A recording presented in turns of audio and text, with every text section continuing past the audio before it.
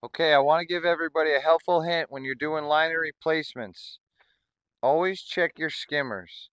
Always clean them out, shop vac them out, inspect them for cracks, anything like that. We have no cracks on this one, but it's something to check when you're doing liner replacements. Cracks in the skimmers can get overlooked. You spend a lot of time doing a liner replacement and the pool loses water. These are one of the things to look out for when you're doing a liner replacement.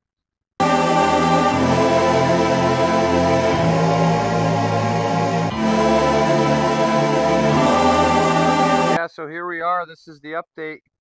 Look, folks, this pool was in rough shape. Tom came in.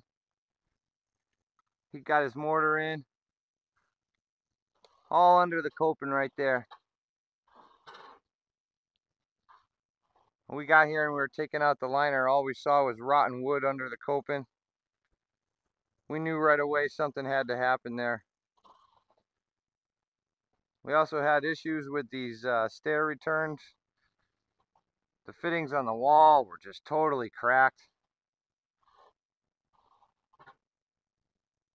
Came in, put new fittings in. Got everything all plumbed in.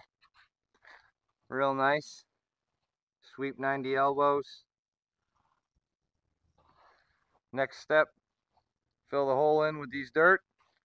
Next step, fill the holes in with this dirt. Patch it with concrete. We're going to put foam on the walls. We're going to touch up the sand. Tomorrow the liner's going in.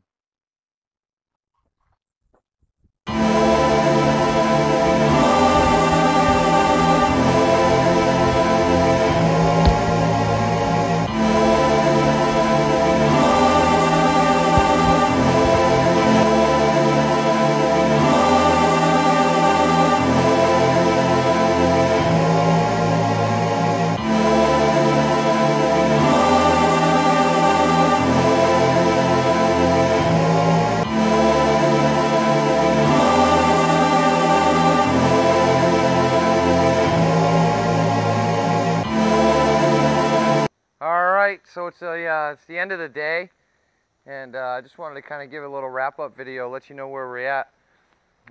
We got our concrete patched on the patio here. You can see it's all finished. I used sand topping mix on the top. It's all troweled out real nice.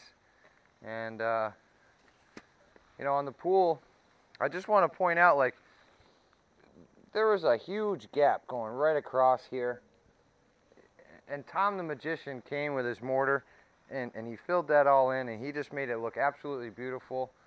Underneath the coping where all that rotten wood was, we took it all out. We filled Tom the Magician filled it all in with mortar. It dried. We put some nice Gorilla Tape over that just in case over time if it starts to loosen up or chip up or anything, none of that stuff will fall in behind the pool. So, you know, we're in good shape. Tomorrow we're gonna put some foam around the pool. Like I was saying before, we're gonna touch up the bottom. It's got about 2-3 more hours of work here, and then we'll start filling this pool up, and we're gonna be moving on to the next one.